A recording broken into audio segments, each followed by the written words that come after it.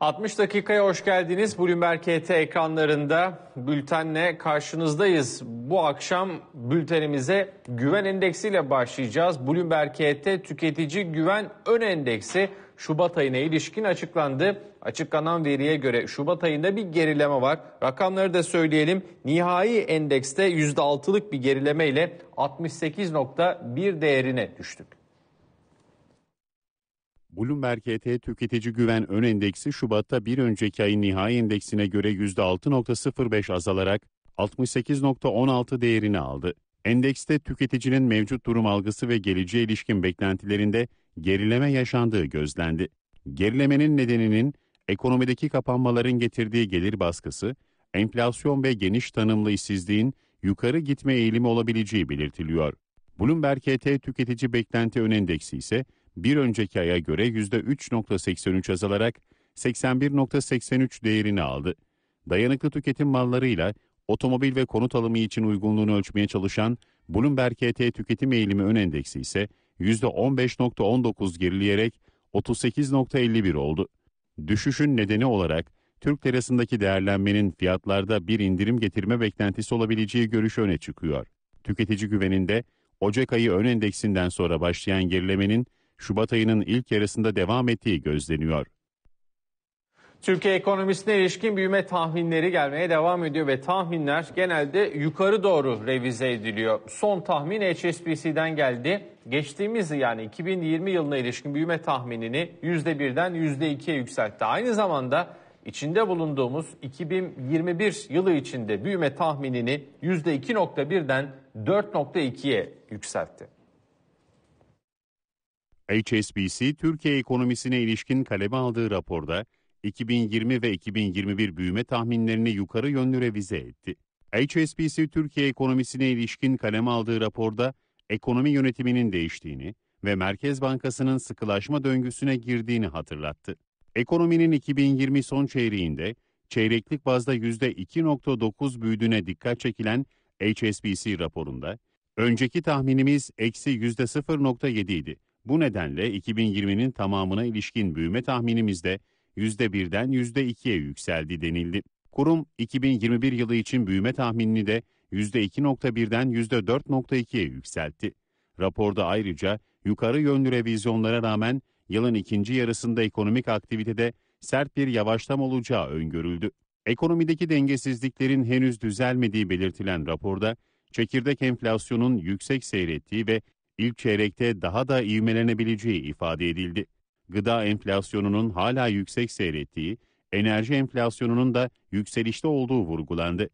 Raporda ayrıca cari açıkta daralmanın devam edeceği, cari açık gayri safi yurt içi hasıla oranının %3'e doğru indikçe açıktaki daralma sürecinin yavaşlayacağı belirtildi. Efendim biraz yorum alacağız. Profesör Doktor ZEYNEP ÖKTEN bu bölümde bizlerle. Hocam iyi akşamlar, hoş geldiniz. Merhaba Barış Bey, iyi akşamlar. Çok teşekkür ederim. İsterseniz hazır büyüme haberine de girdik. Türkiye ekonomisi büyüme tahminleri yukarı doğru güncelleniyor. Bununla başlayalım. Geçtiğimiz yıl hani bu pandemi döneminde hepimizi belki de şaşırtacak şekilde Türkiye ekonomisi çok ciddi aslında daralma beklentileri vardı. Sonra bu daralma beklentileri kafa kafaya yani %0'la Türkiye geçer 2020'yi deniyordu. Şimdi içinde bulunduğumuz süreç içerisinde %1 hatta %2'lere varan 2020 yılından bahsediyorum büyüme tahminleri ortaya çıktı. HSBC'nin bu yıla ilişkin %4, IMF'e bakıyorsunuz %5, %6'lar. Yani bu yılda çok hızlı bir Türkiye büyüme beklentisi söz konusu. Nasıl yaklaşıyorsunuz? Sizin tahminleriniz, büyüme konusunda yorumlarınız nasıl hocam? Yani 2021'e ilişkin olarak büyüme tahminim %3,5 ile 4 arası olacağını düşünüyorum. Daha üstü olması biraz da ekonomiyi yoracak diye düşünüyorum. Çünkü Türkiye ekonomisi büyürken zaten bir cari açık problemimiz var. İşte geçen gün açıklandı ödemeler dengesi ve cari açık ve bunun gelecek dönemlerde enerji fiyatlarının yükselmesiyle birlikte daha da artacağı ve hele büyürken de ithal girdilerin fiyat artışlarıyla birlikte ve daha çok kullanılmasıyla birlikte cari açıkla birlikte büyümenin bizim için biraz zor olacağını, zorluk getireceğini düşünüyorum. Onun için %3,5-4 büyüme daha makul bir büyüme gibi geliyor bana. Daha sürdürülebilir ve istikrarlı bir büyümeye ihtiyacımız var. Çünkü ekonominin içinde çok ciddi büyük problemler var karşımızda duran, yani enflasyon ve işsizlik gibi ve bunun yanında büyüyecek olan cari açık gibi. Mesela galiba HSBC'nin cari açık şeyini tanımlamasını ben çok onaylamıyorum. 2021'den sonra cari açığın daha azalacağını düşünmüş ikinci yarısından sonra. Bence artan enerji fiyatları ve emtia fiyatlarıyla birlikte cari açıkta bir artış olacağını düşünüyorum. Özellikle son dönemlerde ihracatçıların yaşadığı bir takım sıkıntılar, navlun fiyatlarındaki artışlar, ham madde fiyatındaki artışlar, işte bir türlü malları ihraç edememeye ve taleplerin artık geri çevrilmesine dayalı olarak bir takım sıkıntıların yaşanması, turizm gelirlerinde olmaması cari açık bakımından bizi birazcık zorlayacak. Onun için bu büyüme rakamı, %6 gibi bir büyüme rakamı hele Türkiye için biraz fazla büyük gibi geliyor bana.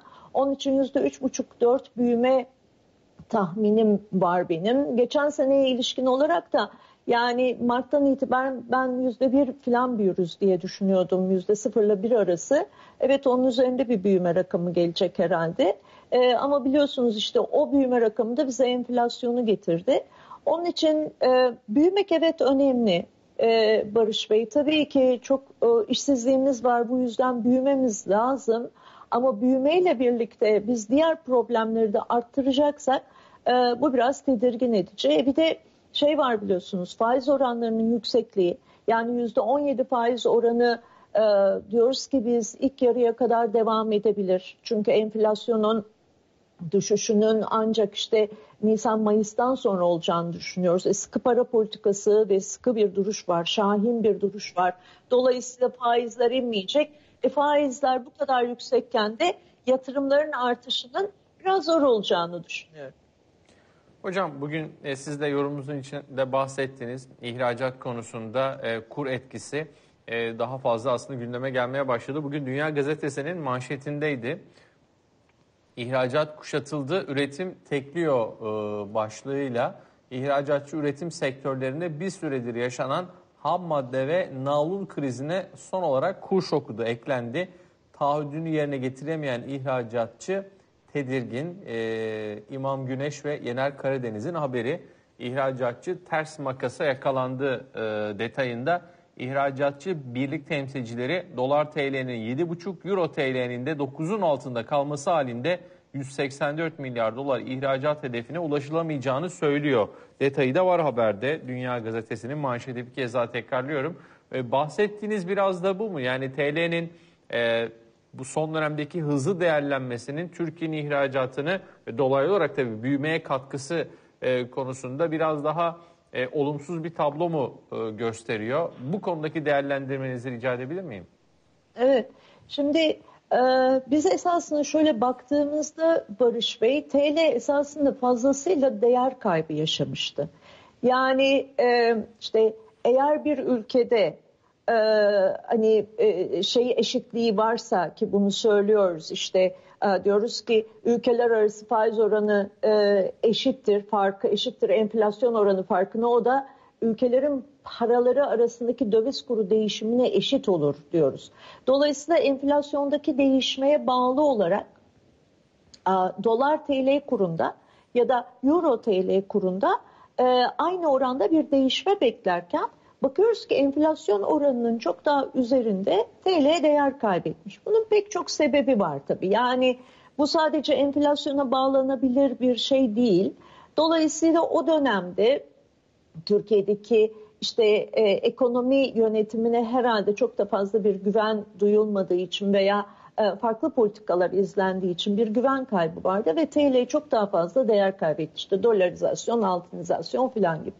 Şimdi baktığımızda biz esasında TL'nin normal değerlerine doğru hareket ettiğini düşünüyoruz. Yani artık normal değeri işte 6.80'ler civarında, hatta 6.50'lere kadar bile inebilir. O civarlarda olabilir. Eğer biz şeye bakarsak, yani bu demin söylediğim formülasyona bakarsak. Fakat burada tabii ihracatçının çok ciddi bir sıkıntısı doğuyor. Çünkü çok fazla oynak kur, yani önemli olan onlar için kurun stabil olması. Tabii ihracatçı biraz da rekabetçi kuru sever. Yani TL'nin değer kaybını sever. Fakat burada şöyle bir şey var. İhracatçı aldığı talebi anında satan bir esnaf türü çalışmıyor ki. Önce talep geliyor, üretimini yapıyor ve işte talebi aldıktan belki 3 ay sonra ihracatını gerçekleşiyor. Burada taşımacılık zamanı var, üretim zamanı var. Dolayısıyla tam bir senkronizasyon yok. Talep geldi ve ihraç ettik arasında.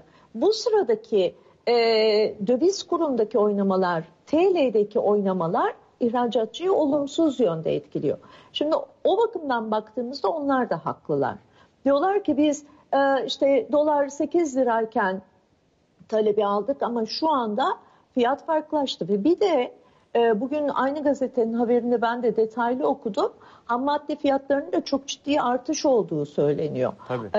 O da onları çok maliyet artışı var. Fakat fiyata yansıtamıyorlar. Hatta fiyat düşüyor ve çok sıkışmış vaziyetteler. Dolayısıyla burada ihracatçının önemli bir sıkışması var ama diğer taraftan baktığımız zaman da TL'nin kendi reel rakamına dönmesi var. Şimdi tabii bunların hepsi cari açığı da etkileyecek. Çünkü ihracat bizim için önemli bir kalem. Biz geçen aylara kadar diyoruz ki hep ihracat rekorları kırıyoruz. Bir taraftan turizm gelirimiz yok. Oradan çok ciddi bir yara aldık. Turizm gelirinin olmadığı bir yerde bir de ihracatımız düşüşe başlarsa cari açık daha da olumsuz etkilenecek. Biraz herhalde seçimlerin hangisi daha önemli, iktisatta biliyorsunuz hep kıt kaynaklar ve seçimler var. Bu dönemde daha fazla seçim yapacağımız bir dönem herhalde politika açısından. Evet, emtia fiyatlarındaki artış da Bloomberg'in emtia indeksine çok net bir şekilde yansımış durumda. Nisan'dan itibaren yukarı doğru net bir yükseliş var. Korona öncesi dönemlere geldik. Hatta onların da üzerine çıkmış gibi görünüyoruz. Başta petrol fiyatları, bakır, platin, tarımsal emtia ne aklınıza gelirse yukarı gitmeye devam ediyor. Bugün de yine petrol fiyatlarının primli olduğunu Amerikan tipinde hatırlatmış olalım. Şimdi Zeynep Hocam, izninizle biraz kur daha spesifik konuşmak istiyorum. Bugün 6.90'ların altını da gördü dolar TL. Yani 6.80'li seviyeler, 6.89 küsür de olsa bugün gün içerisinde görüldü. Sonra 7'lere doğru hareketlendi yeniden. Şu anda 7'nin hemen altında 6.98 seviyesinde.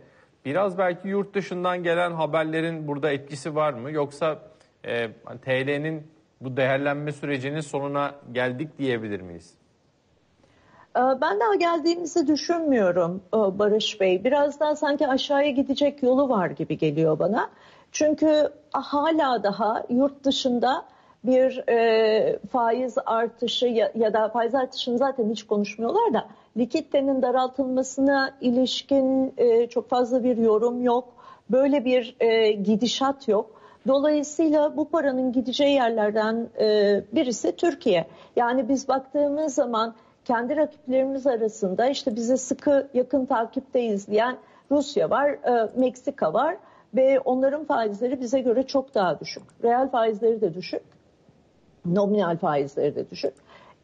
Bir de Türkiye özellikle bu sıkı duruşuyla birlikte, sıkı para politikasıyla birlikte, Naci Ağbal'ın söylemleriyle birlikte çok da güvenli bir imaj veriyor. Onun yanında işte politikacılarımızın söylediği yapısal bir takım dönüşümlerin de geleceği, özellikle hukuk alanında onları da bekliyoruz. Bu da olumlu bir imaj veriyor. Dolayısıyla bu para girişinin hala devam edeceğini düşünüyorum ben. Bu para girişi ne zaman durmaya başlar?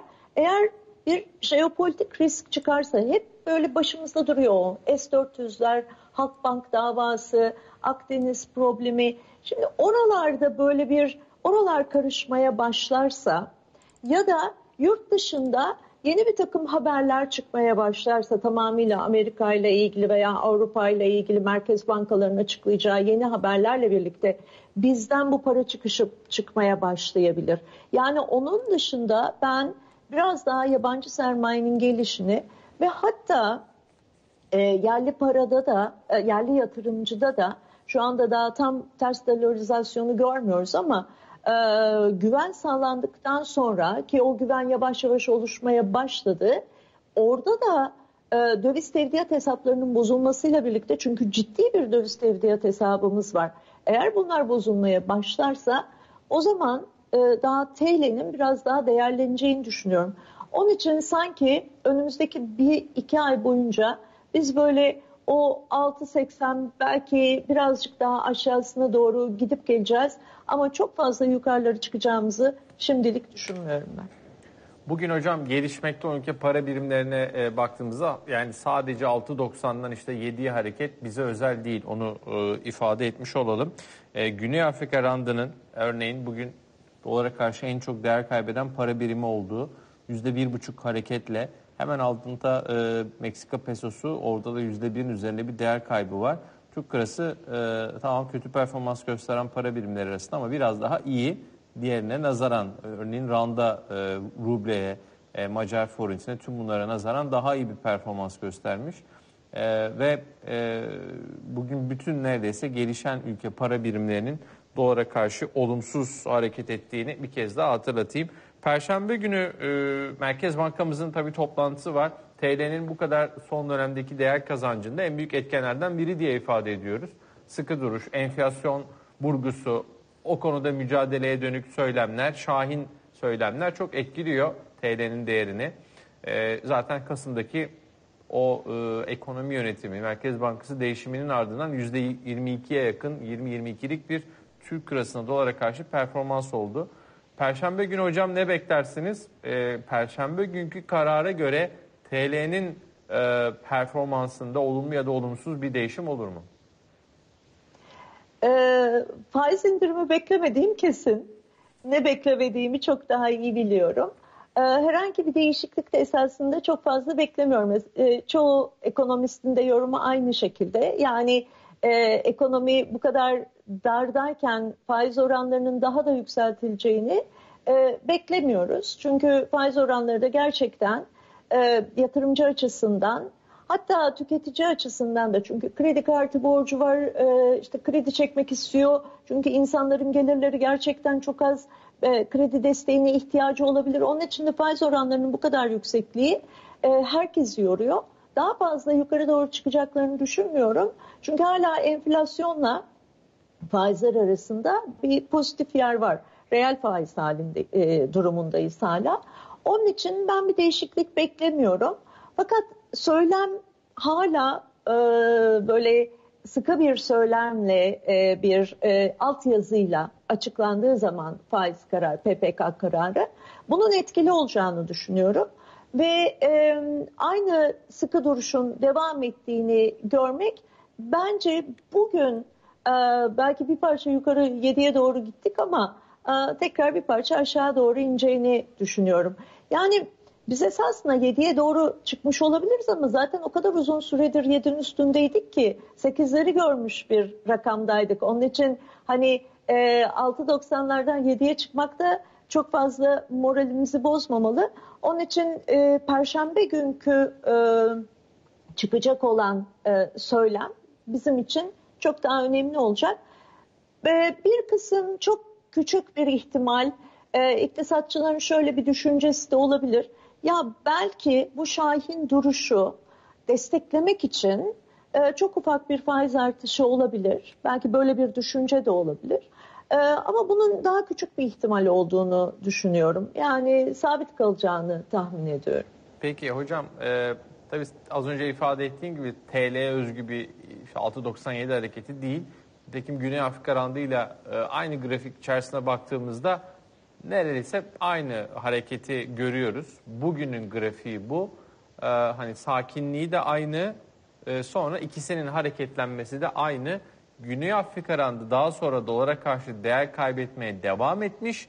Türk lirası aksine işte 7'nin üzerini gördükten sonra şu an 6.97'lerde. Yani nispeten yine Güney Afrika randına karşı iyi olduğumuzu gösteren bir grafik ama bugünkü harekete dair, TL'nin değer kaybına dair de beraber bir durumun olduğu, TL'ye özel bir olumsuzluğun olmadığını sanki gösteren bir grafik olarak da yorumlayabilir miyiz diye düşünmeden edemiyorum.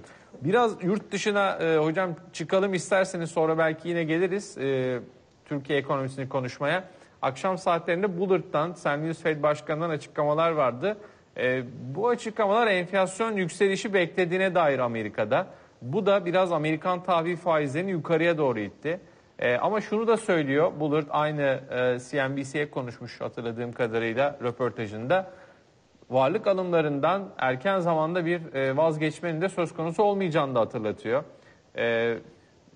Böyle birkaç yorum daha duyar mıyız önümüzdeki dönemde? Tutanaklar da gelecek yarın akşam. Yani en çok piyasanın hassas olduğu taraf bu gibi.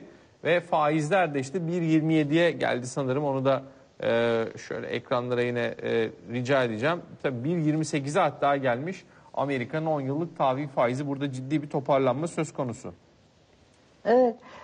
Enflasyon olması dışında herhalde bir seçenekleri yok gibi geliyor Barış Bey bana. Yani Amerika'nın gelecek dönemlerde bir enflasyon yaşayacağı kesin, bu kadar para likidite artımı karşısında ciddi anlamda bir de gelir yaratımı, transfer ödemeleri var. Dolayısıyla hem transfer ödemelerin tüketimi tetiklemesi hem de likiditenin bollaşmasına bağlı olarak gelecek dönemlerde Amerika'nın bir enflasyon yaşaması kesin ve bu da dillenecek. Özellikle işte Texas değil mi, Fed Başkanı çok sık bu yorumları yapıyor.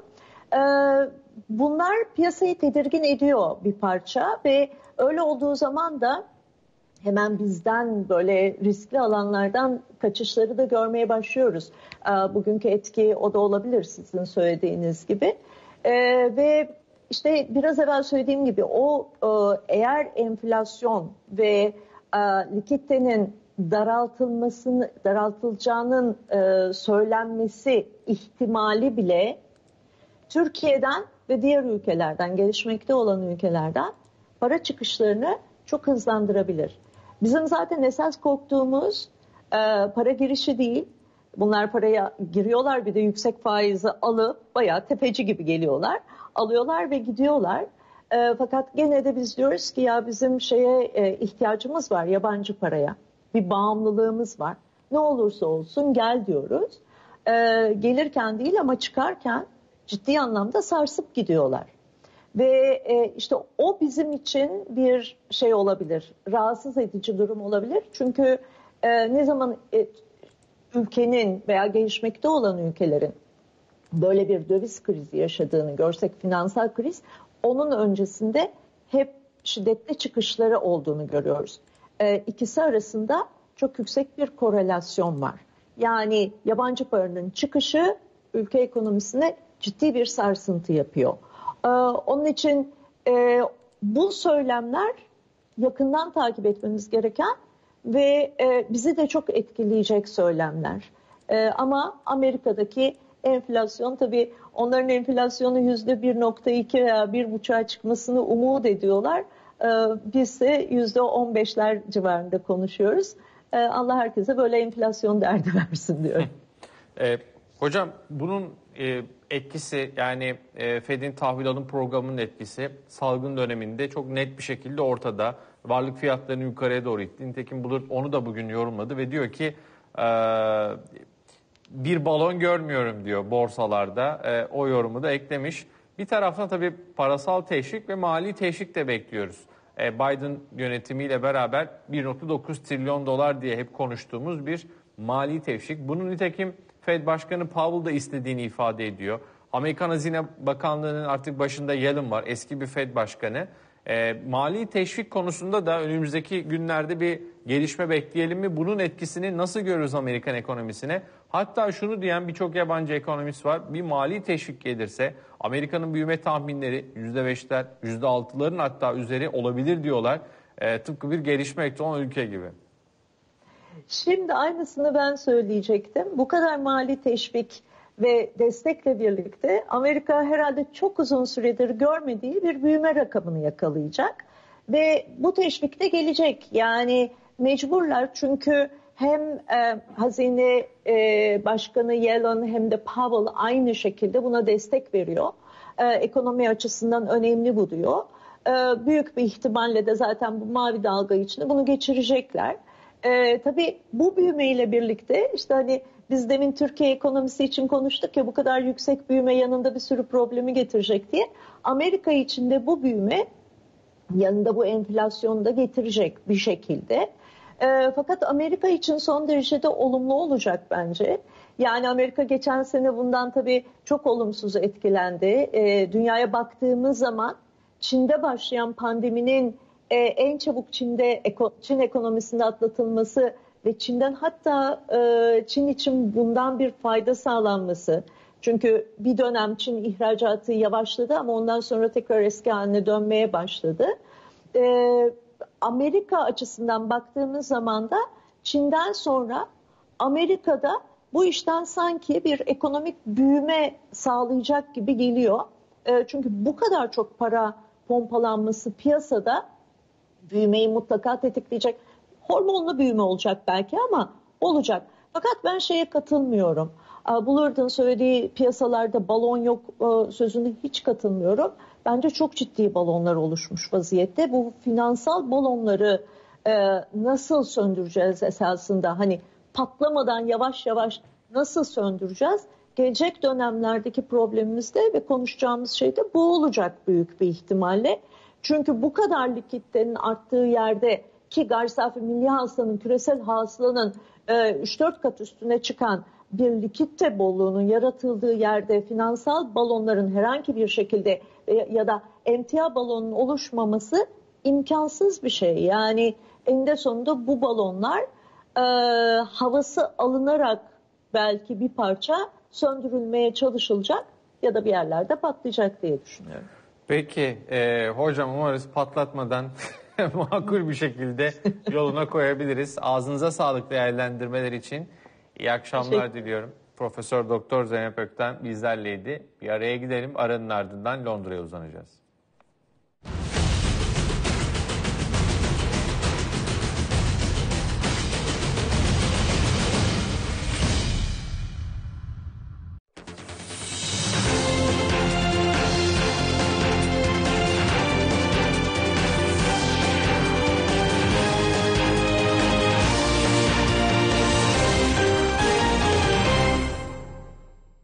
...60 dakikada Londra zamanı Ceren bizi bekliyor. Bakalım Avrupa'nın gündeminde bu akşam itibariyle neler öne çıkıyor? Barış, Avrupa borsaları hızlı yükselişin ardından bugün endekslerde soluklanma çabası hakimdi. Endeksler günü yataya yakın aşağı yönlü seyirle kapatmaya hazırlanıyor. Baktığımız zaman İspanya borsasında %0.6'lık düşüş var. İtalya borsasında da aynı şekilde %0.6'lık kayıp var. İki borsa bugün endeksi aşağı çekiyor. Fakat Avrupa'nın genelinde yataya yakın bir seyir olduğunu söyleyebiliriz. Aslında Avrupa'dan bugün veriler pozitif geldi ki biz bu verilerin getirdiği pozitiflikle Euro-Dolar paritesinin 3 haftanın en yüksek seviyesine çıktığını gördük. 1.21.69 seviyesine kadar yükseldi parite. Fakat şu saatlerde kazançlarını geri verdi. 1.21 onlar seviyesinde işlem görüyor. Almanya'dan ZEW endeksini takip ettik. Ekonomik beklenti endeksi ve Ocak ayına kıyasla bir artış kaydedildi endekste. Aynı zamanda beklentilerin oldukça üzerinde gerçekleşti. Ocak ayında 61.8 seviyesinden Şubat'ta 71.2'ye yükseldi ve özellikle tüketimin artacağına dair beklentiler endeksteki yükselişte temel rolü oynadı diyebiliriz. ZEW Enstitüsü Başkanı veriye ilişkin yaptığı değerlendirmede finans uzmanlarının geleceğe dair iyimser olduğunu, önümüzdeki 6 aylık dönemde Alman ekonomisinin toparlanacağına ilişkin beklentilerin arttığına dikkat çekti ve küresel talebin etkisiyle imalat sektörü Almanya'da güçlü duruşunu koruyor ki arz zincirlerinin de ilk dalgaya kıyasla daha az bozulduğunu gözlemliyoruz. Aynı zamanda bugün Euro bölgesinde istihdam verisini takip ettik. Euro bölgesinde istihdam 4. çeyrekte %0.3'lük bir artış meydana geldi istihdamda. Fransa'dan gelen işsizlik verisi şaşırttı. Çünkü Fransa'da işsizlik oranı beklenmedik bir biçimde düşüş kaydetti son çeyrekte. %8'e gerilediğini gördük fakat beklenti %9.3'e çıkacağı yönündeydi. Bugün aynı zamanda İtalya 10 yıllık tahvil ihalesini takip ettik ve tahvil ihalesine beklentilerin çok üzerinde rekor bir talep geldi. 110 milyar euronun üzerinde bir talep çekti ihale. Avrupa ülkelerinde karantinadan çıkış planları yapılıyor. İngiltere 22 Şubat'ta karantinadan çıkış haritasını açıklayacak. Almanya'da 7 Mart tarihi itibariyle çıkmaya hazırlanıyor. Tabii vaka sayılarındaki düşüş temel belirleyici unsur olacak çıkış planlarını açıklamada. Aynı zamanda aşı çalışmalarını takip ediyoruz. Avrupa Birliği Moderna'dan alacağı aşı miktarını arttırmak için şu anda Moderna ile görüşmelerde bulunuyor. Ekstra 150 milyon dozluk bir aşı alımı daha sağlayacağını belirtiyor kaynaklar. Halihazırda 160 milyon dozluk aşı sipariş etmişti. Fakat Avrupa ülkelerine baktığımız zaman her ne kadar İngiltere aşılamada önde gitse de yaklaşık 16 milyon kişi İngiltere'de aşılanmış olsa da Avrupa ülkeleri biraz daha geriden takip ediyor İngiltere'yi ve Avrupa ülkelerinin geneli yetişkin nüfusunun %70'ini yaz sonuna kadar aşılamayı hedefliyorlar. Fakat yine Mart sonu gibi bir aşıda arz sıkıntısının yaşanabileceğine dikkat çekmişti Almanya Başbakanı Merkel. Bu nedenle Moderna'dan aşı alımlarını artırmaya hazırlanıyor Avrupa Birliği ülkeleri. Aynı zamanda Kuzey Akım 2 projesi önemli. Avrupa Birliği ile özellikle Almanya ile ABD ilişkilerini anlama açısından. Çünkü Almanya Kuzey Akım 2 projesi için Biden ile bir anlaşma arayışında. Almanya anlaşmazlıklara neden olan projeyi tamamlamak için ABD ile anlaşmak istiyor. Hatırlayacak olursak Rusya gazını Almanya'ya ulaşmasını hedefleniyordu proje kapsamında. Fakat ABD'nin yaptırımları nedeniyle geçtiğimiz yıl inşaatı durdurulmuştu. Burada yeni bir çalışma hazırlığında olduğunu belirtiyor kaynaklar Almanya'nın ve üzerinde çalıştığı çalışmanın şu anda Rusya'nın Avrupa enerji piyasası üzerindeki etkisini hafifletmeye dönük yeni bir adım atmaya hazırlandığına dikkat çekiliyor Almanya'nın. Aynı zamanda ABD'den LNG ithalatını desteklemek için LNG terminali inşası önerisinde içerdiğini belirtiyor Barış. Avrupa'nın ajandasına çıkan noktaları bu şekilde özetleyebilirim diyeyim ve yeniden söz sana bırakayım. Ceren'e çok teşekkür ederim. Biz salgın döneminin etkilerini konuşmaya devam edeceğiz. En önemli etkilerden bir tanesi aslında ofis sektöründe oldu. Burada ofis kiralamalarında ciddi bir düşüş yaşandı pandemi nedeniyle. Çünkü insanlar evlerinden çalışmaya başladılar. Bunu değerlendiren bir haberimiz var sırada. Collective House kurucu ortağı ve CEO'su Ahmet Onur Evden çalışma sistemine geçen şirketlerle birlikte ofis kiralarındaki düşüşü anlattı. Aynı zamanda sanal ofislere olan talebin de 3-4 kat arttığını ifade etti. İstanbul ofis pazarı zaten belli bir arz talep dengesizliğini Covid'den önce yaşıyordu. Yani %15'lere 20'lere kadar çıkan bir boşluk oranı olduğunu biliyorduk nitelikli ofislerde. Şimdi bu Covid'le beraber %30'lara kadar çıktığı söyleniyor. Aslına baktığınızda epey yüksek bir oran. Daha olgun pazarlarda birçok dengeli pazarda bunlar %10'un 5'in hatta altında. Kiralar tarafında da biliyorsunuz sonuçta arz talep dengesi direkt fiyat etkisini de beraberinde getiriyor. Şu anda bir yandan talepler de düşmüş durumda Covid'le beraber. Arzda da bir boşluk durumu olduğu için bu fiyatlara şu anda yansıdı. Birkaç yıl öncesine göre tabii burada doların da etkisi var. Fiyatların düştüğünü görüyoruz. Bunun da geri dönmesinin için taleplerin tekrar hızlı bir şekilde artması gerekiyor. Bu esnada düşen fiyatlar ve talepler aslında bildiğimiz ürünler yani daha konvansiyonel düz ürünlerde oldu. Bunun diğer tarafında hazır ofisler, sanal ofisler, daha esnek çözümler, daha yatırım maliyetini düşüren çözümler, servislerin hepsinin bir arada olduğu çözümler dediğimiz bir yeni ofis dünyası da aslında doğmuştu. Bu esnada hızlanan taraf oldu. Başka bir şehirde uzakta bir uydu ofis dediğimiz dünyayı ya da başka bir ülkede. Ama şimdi kullanım bazlı bir dağınıklık söz konusu. Yani dağınıklık derken fiziksel dağınıklıktan bahsediyorum. Yani artık erişim arttığı için insanlar ve çalışanlar uzaktan da işlerine devam edebildikleri için bugün İstanbul içinde herhangi bir bölgede bir merkez varken başka bir bölgede çalışanların tercihen evine daha yakın bir bölgede bir uydu ofis kurmak mümkün. Yani artık aslında telefonun gittiği her yerde çalışmak da bizle beraber geliyor. Bu gerek uydu ofiste, gerek evde, gerek ortak çalışma alanlarında, gerekse eski tip konvansiyonel merkezlerimizde. Yani yeni dünya bütün bu tercihler arasında herkesin kendine özgürce bir çalışma sistematiğini kurabildiği şekilde olacak. Sanal ofisler bizim kendi taleplerimize bakacak olursak 3 ile 4 katı arasında artmış durumda. Dijital tarafa çok yatırım yapmış durumdayız. Yani evden çalışan herkesin artık cebine girerek bütün alanlarımızı günlük bazda, yani kullanım bazlı kullanmalarını sağlıyoruz. Burada günlük ofis, günlük toplantı, günlük ortak alan kullanımı diye bir olanak sağlamış olduk. Buradaki en güzel nokta da aslında bunların bir araya gelinerek de kullanılabiliyor olması.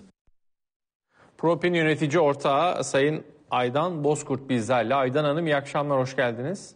İyi akşamlar Burç Bey, nasılsınız? Çok teşekkür ederim, sağ olun katıldığınız için. Sizden de bir değerlendirme rica edelim. Salgın dönemi ofis, özellikle ticari gayrimenkul sektörü nasıl etkiledi? Evet, yani tabii çok uzun bir özet vermemeye gayret edeceğim. Ahmet Bey'i destekleyen sözlerim de olacak. Mart itibariyle biz çok yoğun ölçümlere başladık. Talebin eğilimiyle alakalı olarak her 3 ayda bir de yayınladığımız bu anlamda bir pazar raporu var. O yüzden son raporumuz oldukça çarpıcı oldu bu verilerle ilgili. Baktığınız vakit aslında genel bir fotoğraf çektiğimizde şu anda Ahmet Bey'in bahsettiği yoğunluk taleple alakalı olarak ikiye ayıralım. Geleneksel ofis kiralama ve esnek kiralama. Bakın bu başlıkları artık kafamıza oturtalım. Yani geleneksel ofis kiralaması sizin böyle şap beton bir alana girip tonlarca yatırım yapıp büyüdüğünüz vakitte o yatırımı orada bırakıp çıktığınız bir hikayeyle kapanıyordu. Üzerine de bir soğuk su bardak içiyordunuz. Şimdi fakat bu esnek kiralama sistemi pandemiyle birlikte insanları şöyle bir cesaretlendirdi. Evden de çalışabiliyormuşuz. Peki evden çalışamadığımız vakit ortak bir alan yaratmak istediğimizde bu geleneksel kiralamayla bunu çözemeyeceğimize göre esnek kiralama servisleri veren çözüm ortaklarıyla bu ihtiyaca bir alan açabiliyoruz. Bu yeni bir gündem değil. Aslında esnek kiralama daha önce de vardı. Ancak pandemiyle birlikte servis seçenekleri çok arttı ve kullanıcının şu anda o sıkıntı yaşadığı küçülmeden kaynaklı var olan kontratını kolayca iptal edememekten kaynaklı uzunca dönemler kira ödeyerek hiç ofise gelmediği bir alana üstelik işletme gideri de dahil olmak üzere ödeyerek bir şekilde o senenin giderleri arasında yüksek bir kaleme dönüştü bu ofis kirası mevzusu. O yüzden kullanıcılarda şunları gözlemliyoruz şu anda. 400, 500, 600 kişilik ekiplerden tutun 10 kişilik, 15 kişilik ekipler de dahil olmak üzere yahu ben bu süreci nasıl daha kolay geçirebilirim? Bütün bu dalgayı atlattıktan sonra belki bir geleneksel bir ofis kiralama işine girerim ama bu sırada ne yapabilirim? Çalışanlarımın evden kolayca çalışabilenleri okey ama çalışamayanlara nasıl bir çözüm üretebilirim? Gibi başlıklar hep öne çıktı. Bunlar çok geri plandaki başlıklardı daha önce.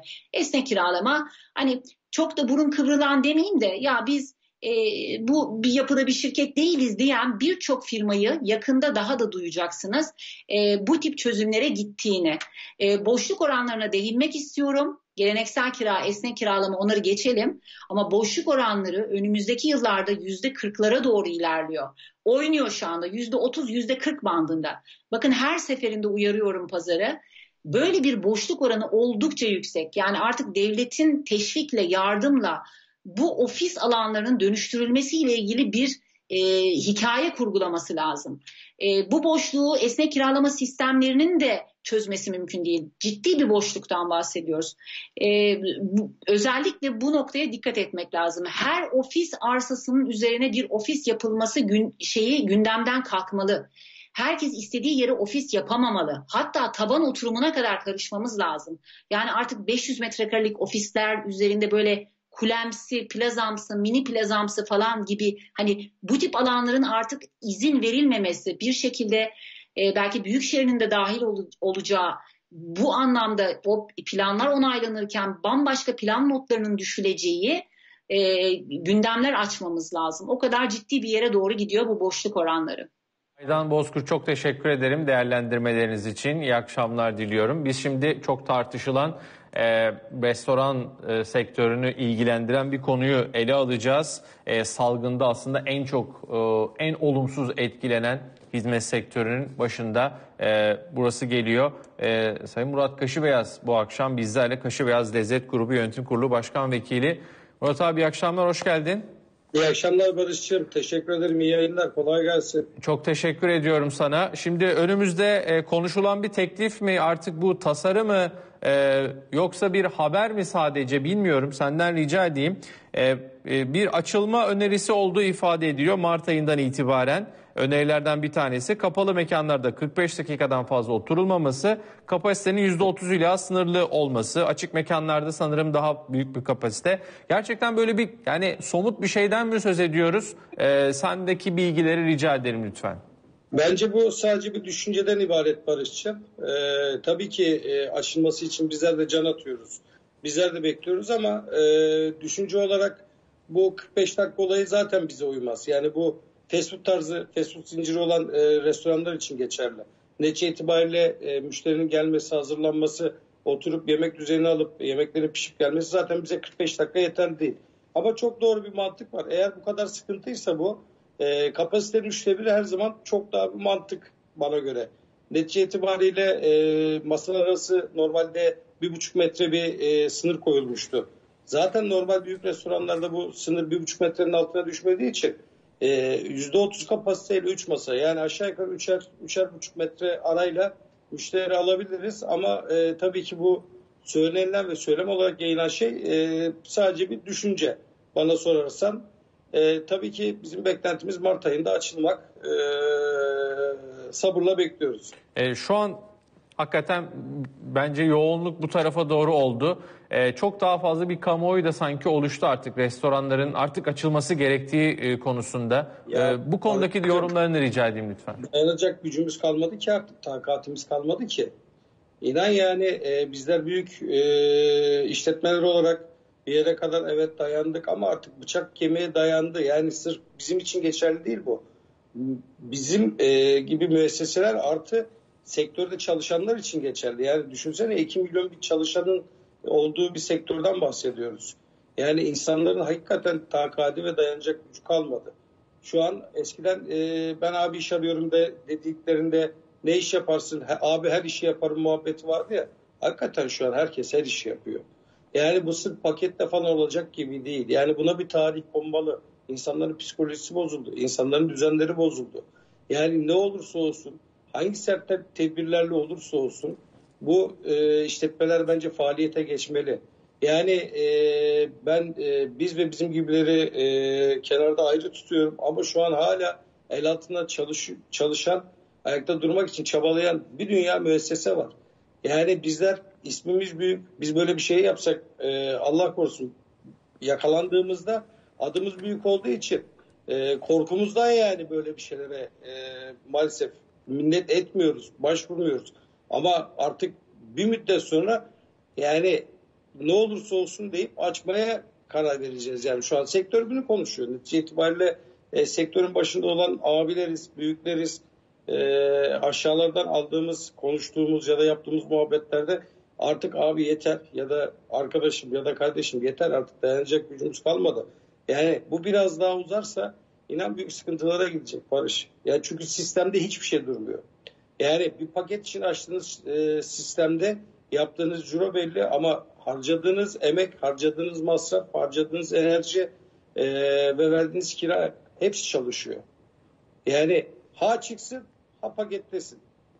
Hiç fark eden bir şey yok. Onun için ya artık hakikaten bıçak yemeye dayandı Barış ya. Nefes alır halimiz kalmadı yani. Hakikaten bir taraftan sadece Murat Kaşıbeyaz olarak konuşmuyorsun. Altında çalışan hem yüzlerce işçi adına hem de aslında sektör adına da, değil mi? Tabii ki. Yani bazı şeyler var. Sayın Cumhurbaşkanımıza bilgi verenler doğru bilgi vermediklerini hala düşünüyorum.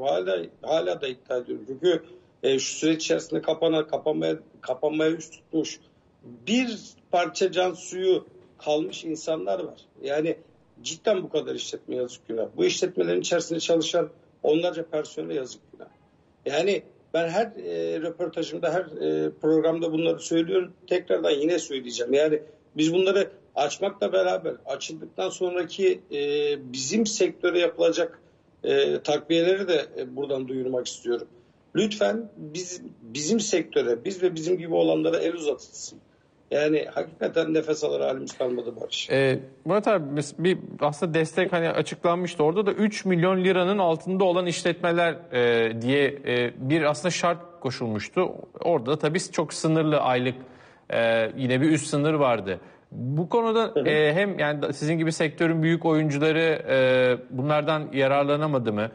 Yani böyle bir destek size ne kadar fayda eder? Yani biraz daha böyle istersen gidelim. Evet. Şimdi o verilmiş olan 3 milyonluk destek küçük ve ortaya yakın işletmeler için geçerli. Bizim zaten sizin bugün 3 milyon ciro denildiği zaman aylık 250 bin lira bir cirodan bahsediyoruz. Bizim gibi sektörde büyük olan restoranların zaten bu haftalık cirosu. Yani biz zaten bunlardan yararlanamadık. Hani biz bunlardan yararlanmak adına değil, biz aslında devletimize yük de olmak istemiyoruz. Biz devletimizden bir şey de istemiyoruz. Bizim istediğimiz tek bir şey var. İlk pandemide yapılan bazı sert uygulamalar vardı, kurallar vardı. Onlar bu ikinci pandemide hiçbir uygulanmadı. İnanır mısın yani ne elektriği, ne suyu, ne doğalgazı, ne bankası hiç kimse durmuyor. Herkes bir ödeme bekliyor. Haklı olarak herkes haklı. Herkes birbirinden ödeme alacak ki bu çark bu teker dönecek. Ama sistemde dönen tekerde dönerken çarkın ortasındaki dişli kırık. Yani biz kırıldık. Neden kırıldık? Çünkü biz kapalıyız. Aylardan beri zaten elimizden geldiği kadar parça ufak tefek bir şeyler ödemeye çalıştık. Şu an bunun da dibine geldik. Yani biz aslında devletimize yük olmak değil, devletimizden bir şey istemek değil ama ancak şu yapılabilir. Özel bankalarda biliyorsun zaten mümkün değil. Şu an kimseye kredi vermiyorlar. Ama bizim kamu bankalarımız özür dilerim, devlet bankalarımız bize 2 sene ödemesiz gerçek işletmelere, gerçek çalışan ticari işletmelere 2 sene ödemesiz 8, 10 sene, 12 senelik kredi verebilir. Faiz de önemli değil. Yeter ki biz bir nefes alalım. Bir can suyu alalım. Yani yoksa halihazırda şu an çalışan 6 restoran var. Açılacak 3 tane pandemi sonrası açılması beklenen. Pandemi öncesi inşaatına başladığımız ve bitirdiğimiz 3 tane daha restoranımız var. Ya bununla beraber bizim aşağı yukarı yanımızda çalışan personel sayısı 550-600'lerden 900 lira falan çıkacak. Yani istihdamsa evet istihdam var. İşse iş var. Ama gücümüz kalmadı. Güç çok. Barış. Yani hakikaten tabii ben pek bir şey diyemiyorum. Sen her şeyi ifade ediyorsun. Son olarak yani Mart ayı başı çok konuşuluyor. Tabii bu tamam bir kamuoyunda konuşulan. Böyle bir yani sektör temsilcileri de herhalde görüşüyordur yetkililerle. Sizler de dile getiriyorsunuz ama Mart ayı başı gibi hakikaten böyle bir tahmin, böyle bir umut diyelim var mı? Yani şöyle tabii ki her şey pandemiyle virüsle alakalı ama benim beklentim Mart ortaları artık bu işin son bulması. Yani kesinlikle ve kesinlikle Mart 15 açılacaklarını düşünüyorum. Tabii ki bu sistemde ya büyük cezalar gelsin. Büyük yaptırımlar uygulansın. Bu kurallara uymayanlara açılmasıyla alakalı tabii ki gerekirse uymayanlar kapatılsın. Ama yeter ki hakikaten çark biraz dönmeye başlasın.